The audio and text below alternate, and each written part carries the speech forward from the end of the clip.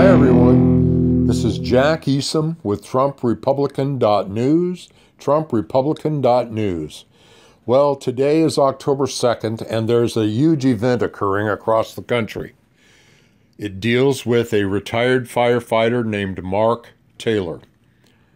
And here is the Mark Taylor news.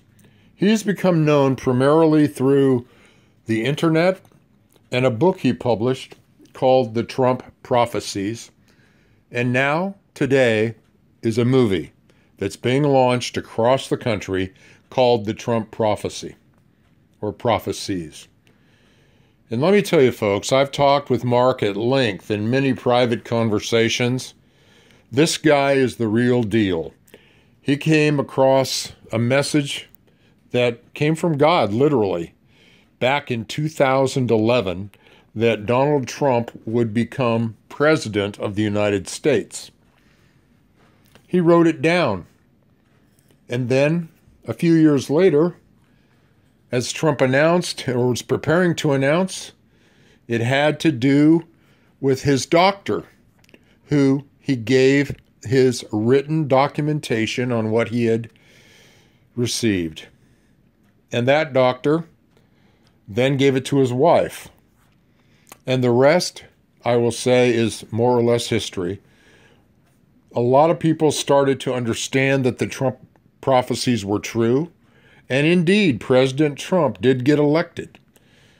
And so the Trump prophecies are true. And what Mark Taylor is sharing was what happened to him.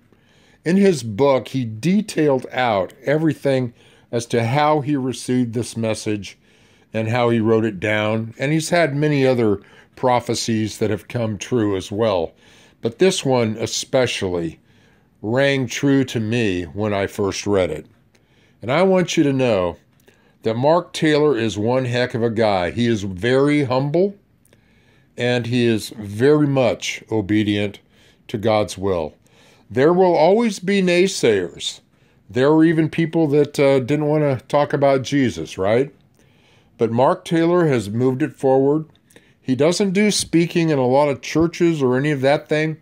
Mostly it's over the internet, YouTube, what have you, where other people just put up his prophecies. But if you want a good one, I would go to Greg Hunter. Greg Hunter has interviewed Mark many times in depth. And Mark is always consistent with what happened to him and how the things have come true about President Trump.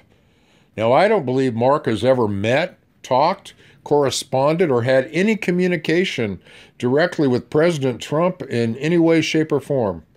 And that's the beauty of it. A regular guy, God tapped and said, "Here you go.